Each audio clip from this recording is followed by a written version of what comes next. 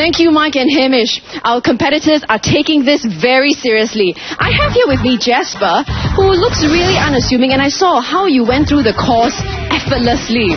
So what is your strategy today? I think I will just do my best and hope for the best. I want to try my best to be a ninja warrior. Then if I fail, at least I know where I stand in the, among the elites.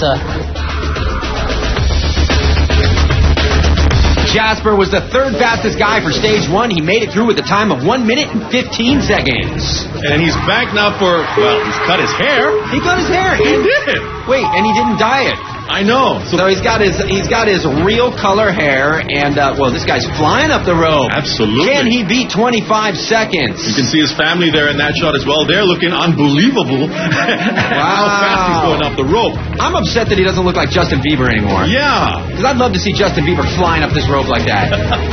He's almost there. Oh, he could beat 25 seconds. Where are we at? Come on, hit that buzzer. Come on, Justin.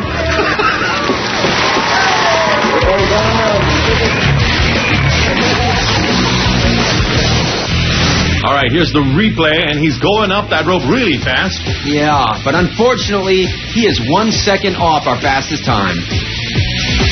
Congratulations, Jasper. You made it to the top, but do you know what's your time? No. How fast do you think you did it? Maybe about 30 or something. Well, the good news is it's 26 seconds.